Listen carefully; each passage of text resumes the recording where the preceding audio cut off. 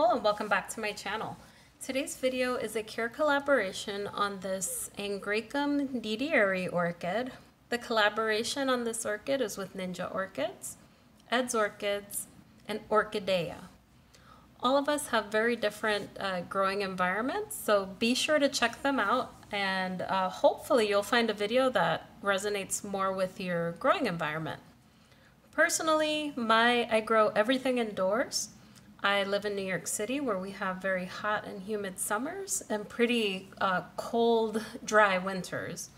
So I'm going to be sharing how I care for this orchid, what I've experienced, and where I've had success with it. So this Angrecum is somewhat new to me. I got this as a gift from my friend Ray, and I've had it in my collection just for a couple of months. It's pretty new. What I've been noticing with this orchid is that it really enjoys humidity. So as you can see over here, these were very viable roots and they dried out, unfortunately. So I need to do a better job of keeping the humidity up for this orchid. I got it towards the end of winter where things were very dry, but I'm noticing a lot of new roots coming in. So this is growing. I think it's happy. I've kept it in its original pot where it's a very airy bark mix where I've added just some sphagnum moss at the top to help it out. But what I've noticed is that this orchid needs a lot of air.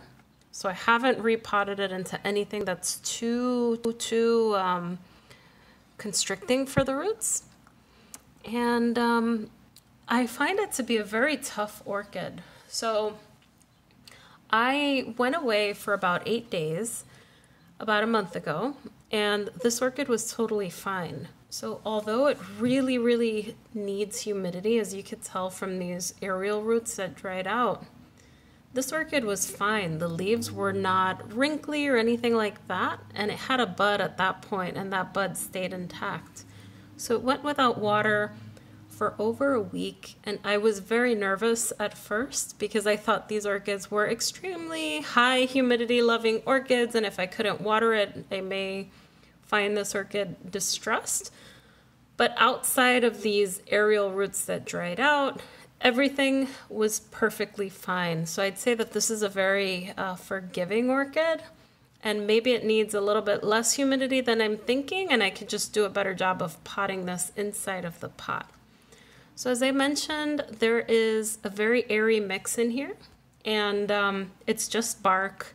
Inside of a basket, there's plenty of air. Everything in there looks pretty good. And the best thing about this orchid is that beautiful flower. So this orchid is from Madagascar. So this is my first orchid in the Angrecum and Orangus family. And this beautiful flower, it took a long time for it to develop. It had a bud, if I recall, for 3 months before it opened up for me. It opened up very abruptly. I just saw it open up a tiny bit, and then the next day the flower was fully open. Now this opened for me about a week ago, so I'm curious to see how long it lasts because it has a little bit of fading in the petals, as you can see here. But the showstopper for this orchid is the wonderful nighttime fragrance that it has. So when I first smelled it, it was very overpowering, and I couldn't really make out what it smelled like.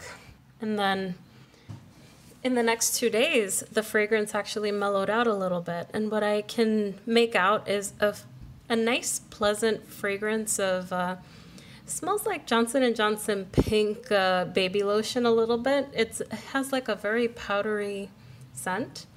It is pleasant. It's a nice fragrance, and it only comes out at night.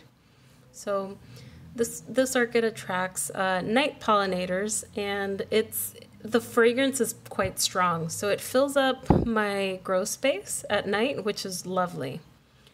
Now it's been a week since it's been open, and the fragrance has been fading a tiny bit. The first day it was extremely powerful. The next 2 days it was still very powerful to the point that it took over the grow space. And a week later it's not taking the grow space, but I could smell it if I'm very close to it. In terms of how I water this orchid, I try to mist it daily. So it does have a high humidity requirement given the aerial roots dried out, but I think if you grow in a pot, you're safe. So everything in here is kept a little bit moist, but it's free draining.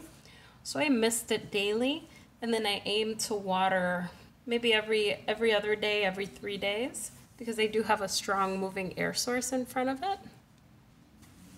I do fertilize this orchid relatively lightly, so I give it about 150 to 200 parts per million of MSU fertilizer.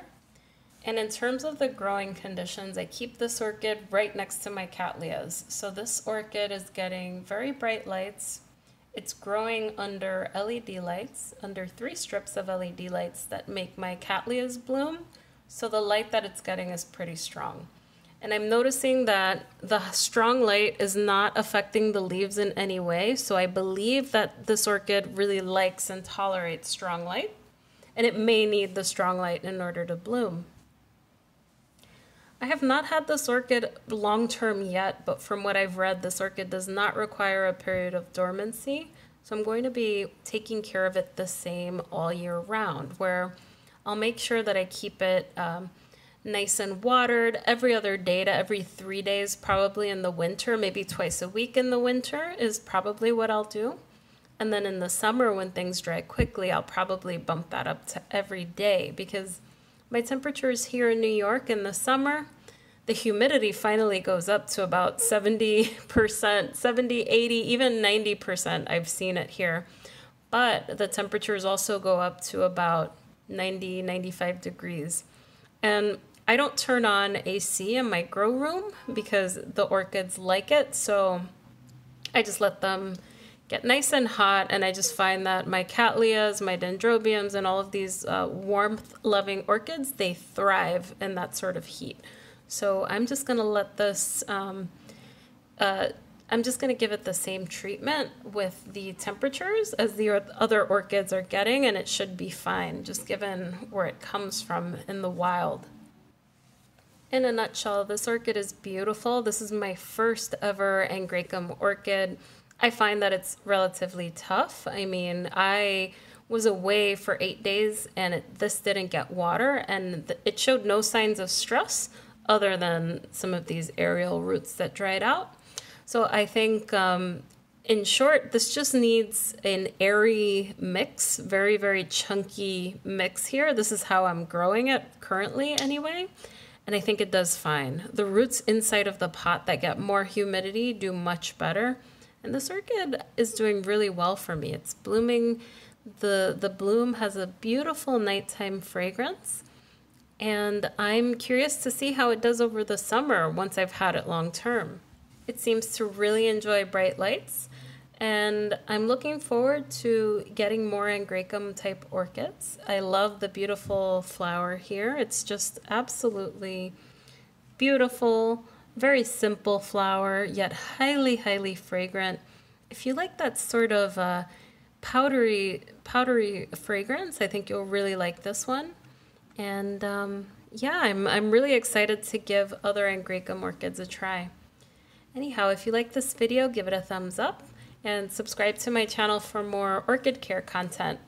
I focus mostly on growing indoors in my apartment, but be sure to check out the other channels for Ninja Orchids, Orchideya, and Ed's Orchids. We all have very different growing conditions, and you'll be able to learn how they take care of this orchid as well.